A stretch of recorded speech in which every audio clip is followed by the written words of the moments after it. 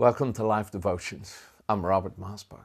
Jesus said, whatever you ask when you pray, believe that you receive them and you will have them. And whenever you stand praying, if you have anything against anyone, forgive them, that your Father in heaven may also forgive you your trespasses. Do you see that Jesus puts these two things together?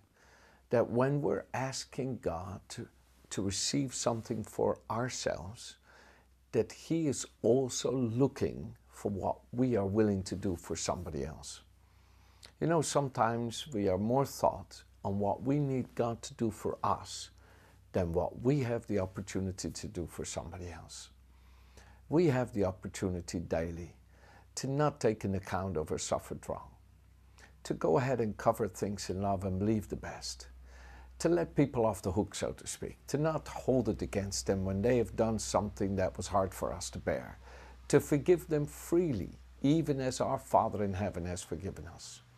And the Lord, He says, when you stand before me asking me for something you need, and you realize in your heart that you've got aught against somebody, forgive them, so that your Heavenly Father may also forgive you.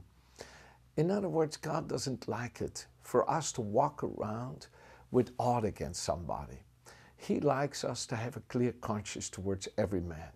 The Apostle Paul writes in the book of Acts, he says, "This is what I strive for, that I may have a clear conscience both before God and man." This is my aim. You know, friends, I want to encourage you, keep your heart clean. It's kind of like a windshield wiper. If you don't turn the windshield wipers on when the windows get rained upon, you can blur your vision.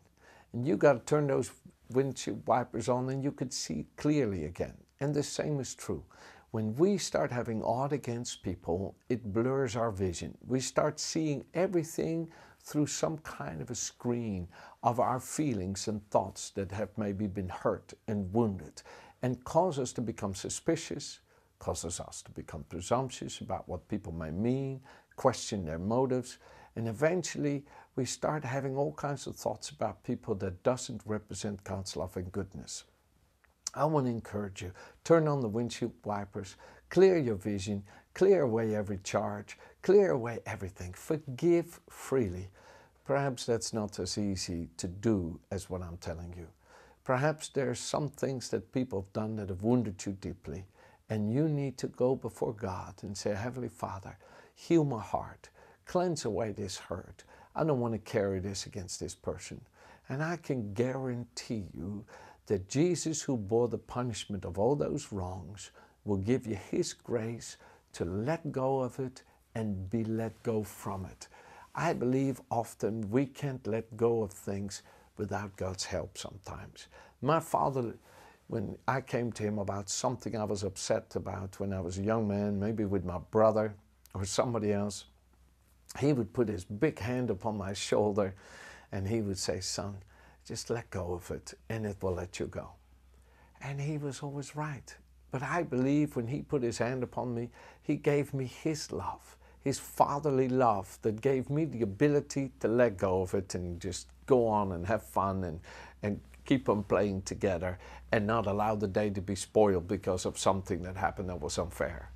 And I believe God wants to put His big hand upon your shoulder this day and say to you, come on, let's let go of it. And it will let you go and have a good time in life. And let's see what we desire from the Lord come into our lives because we're giving to others what He is desiring us to give them. He wants us to forgive people. Let us forgive them as He's forgiven us.